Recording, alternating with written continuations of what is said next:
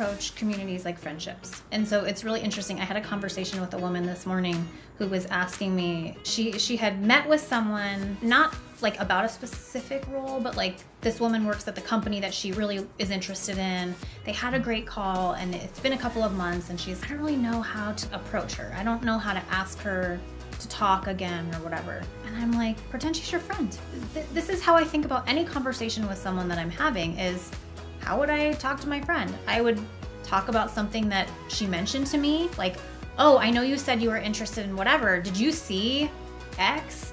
Or, hey, I saw your company posted this thing, that's so cool. And just see how receptive they are to the conversation. And what I told her is, listen, if she writes back and she's kind and she's receptive, say, hey, I really loved our call that we had. Like, I'm not sure what your schedule looks like, but if you ever want to have another one, like, I would love that. I really enjoyed it. It was so great getting to know you. That's how I would talk to a friend. That is literally like how I approach community is, I just want to be friends with these people.